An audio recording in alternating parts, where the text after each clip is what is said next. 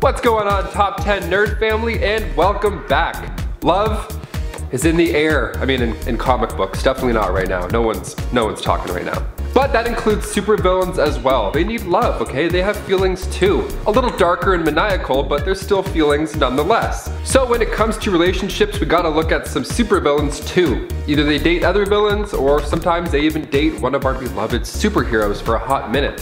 Whatever the case is, there's a lot of love to go around.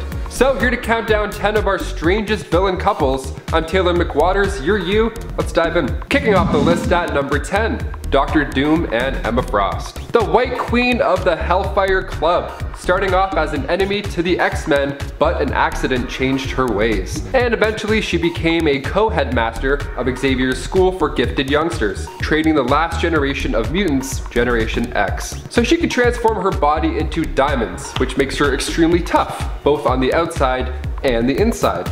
And as for Dr. Doom, well, he was her boy toy while she still reigned as the White Queen. Their powers complemented each other so well, and then on Earth 807-128, the two of them were presumably married. Holy matrimony, we love to see it.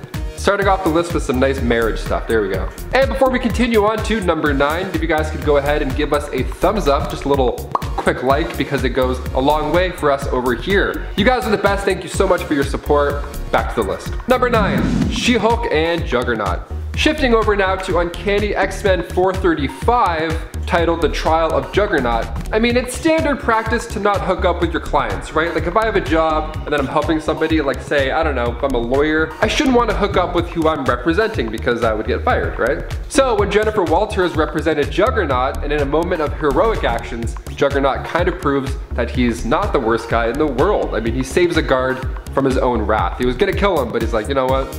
Get out of here. You're too cool, get out of here. Happy Boxing Day, get going now. Yeah, he just let him go, and then he didn't even bother trying to escape. So Jen Walters is like, huh, interesting. Is this the Juggernaut we all know? Why is he like this? Is this a scam? Why did you escape, sir? What's going on? And he's like, I don't know, man. My dad did some rocket scientist stuff. I feel like I've always been a failure. I don't know, women's rights are the best. Let's hook up. And then Jen is now seeing the soft side of Juggernaut, and she's interested, all right? She can read people, that's her job. So she's like, okay, there's more to this guy than meets the eye. Okay, then the next page, the room's a mess. They've hooked up. They had one hell of a one-night stand, literally breaking their nightstand in the meantime. I mean, the bed's broken into the ground, the lamp's busted, the window's open. It's like they want to watch. So you know what, freaky or not, it's still a romance.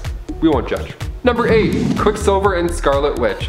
Okay, this one we might judge a little bit. One of you guys referred to this as twincest in our last video, so I had to kind of take that and put it in my pocket and now bring it back to life, because it's an amazing term and I'm going to use it forever. So here it is. Twincest. I'm referring now to the Ultimate X-Men series. Now, I know when it comes to villains, these two aren't the worst of the worst, but in this case, they're siblings and they're together, which is kind of the worst. Now, I know when it comes to villains, these two aren't like the worst of the worst. I mean, in this case, they're siblings, so they're naturally close. They're together, like a bit too much together. So I have to mention them in this story. So since they were a big deal in the Brotherhood, they were very dedicated to the cause. I mean, a little too dedicated at times. Because we first meet the pair in X-Men issue 4, and then right off the bat, we see Quicksilver defending his sister, like a little bit too much. Because Toad is chewing his food too loudly, Quicksilver's like, ugh, my sister's right there, you obnoxious fool. And then in 2001, the pair were in Ultimates, and then that's when we see this connection,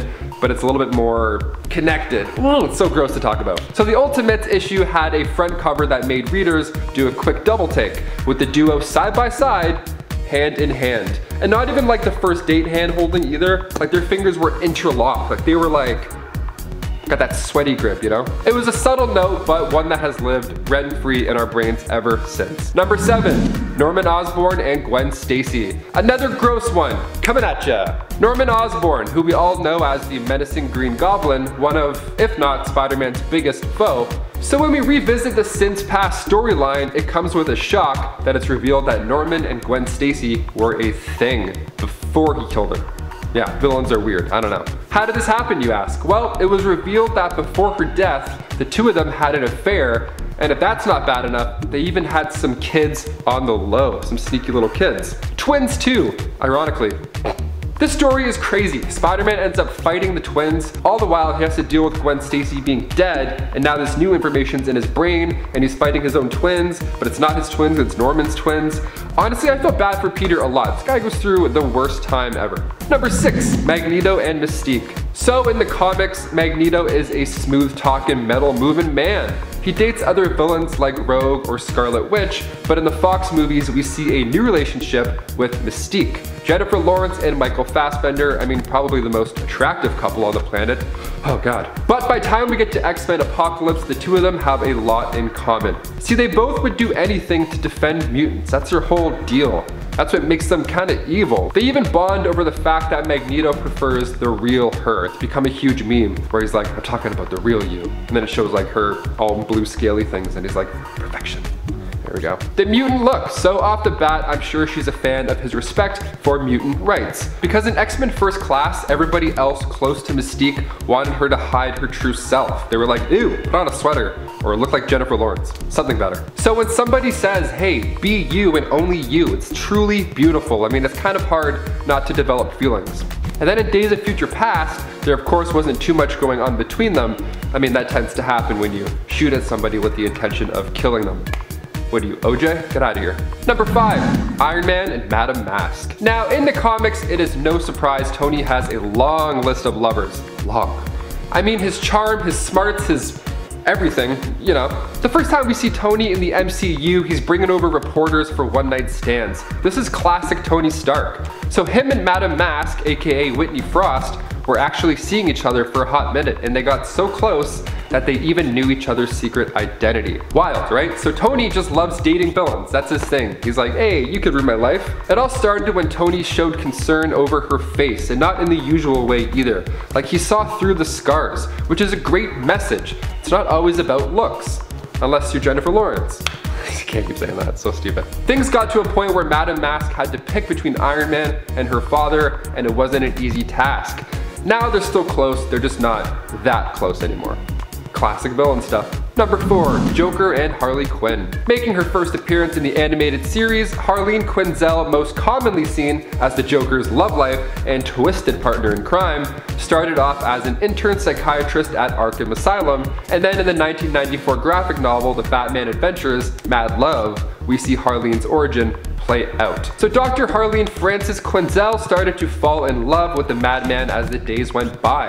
And it's an amazing graphic novel. It actually won the Eisner and Harvey Awards for Best Single Issue Comic of the Year. So if you haven't read it, you know what you're doing right after this video ends. You're welcome. She becomes intrigued with how the Joker's mind works. She volunteers to help treat him. After helping him escape numerous times, it is no surprise that she became his sidekick and lover, donning a jester suit of her own.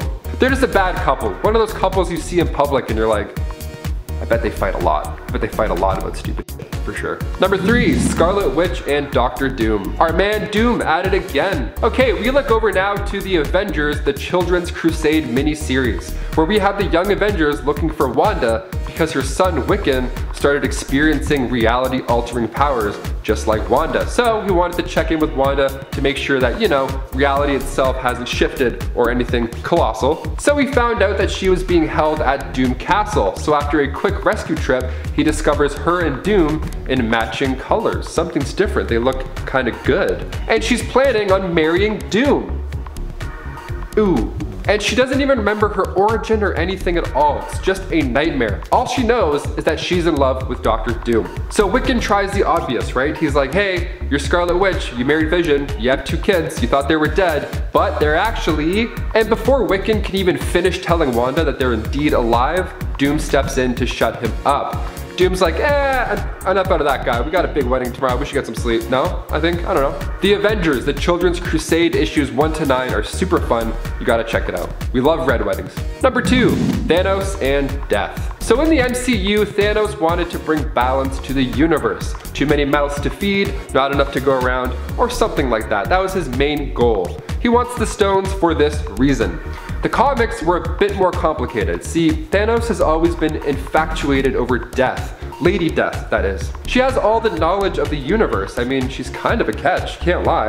Thanos, being a Titan, can absorb cosmic energy and then project it. He's a fan of these types of entities. And what better way of getting her attention than wiping out half of all life in the universe? Now, this is a wild couple. Lady Death hasn't even spoken one word to Thanos. She much prefers to send her minions to deliver messages. It's kind of like in class when you're like, hey, can you tell Brittany to tell Beth, to tell Amber, to tell Rachel that I kind of like her? And they're like, you got it. We'll get back to you in 1 week. You know, the cosmic version of playing hard to get. And then when this happens, people start to get desperate for attention. So desperate that Thanos created a female Titan just to make Death jealous. Taraxia has entered the chat. And she's just a big ball of fun, you know? I'm actually a big fan of how she rips Iron Man's head off. That's really, yeah, you gotta pick them well. One of the most interesting parts of this relationship with the two is the entity created called Rot. So when Thanos died, his energy merged with Death's, creating this moving void of nothingness. It was both alive and dead at the same time. It was like this weird offspring. So Death couldn't even sense it. God, Thanos really knows how to pick them. And finally, number 1, my personal favorite, Bane and Talia al Ghul. The Dark Knight Rises was an epic conclusion to the Nolan Bat trilogy. We have Bane mumbling a bunch, doing some football pep talks and breaking backs, and his love interest in the film is revealed to be Talia al Ghul later on. It's a nice big twist, we love it. Talia was brought up by her father, of course being Ra's al Ghul, and was trained to be the second in command for the League of Assassins, or League of Shadows. So Raz's big plan was to get Talia to marry Bruce Wayne, so that there's a worthy male heir afterwards, right? And then in The Dark Knight Rises, she disguises herself as Miranda Tate, and Marion Cotillard did a great job playing her, such a good actor. And it was a nice moment to see on screen, okay? So after Bruce escaped from the pit and returned to Gotham with the intent to stop Bane and save the city, and then as Catwoman says, oh, you're gonna wage a war to save your stuck-up girlfriend? Batman's like, yes. Absolutely. You definitely, most definitely. I've thought about it every night. He's like, yeah, I got this. My back's good. Aim for the mask, you know, pull some pipes out. We're good. Nope. Miranda stabs Batman then, revealing her true identity. Then the audience plays a little bit of catch up, revealing that Bane was her protector and that he loved her. Oh, love it. That plus Talia / Miranda hooking up with Batman, I can see where the anger comes from. It doesn't come out of nowhere, you know? And hey, the best way to fight jealousy is to break backs, and that's just facts. Taylor McWatters. Well guys, there you have it. Which of these weird villain couples are your favorites to watch? I know there's a lot of evil romances floating around out there, so I'm sure we'll be back for a part 2. And in the meantime, stay home, stay safe, keep reading comics. I'm Taylor McWatters, you're you, and we'll catch you in the next one. Bye. Yeah, he's like, oh, Scarlet Witch, like, looking good.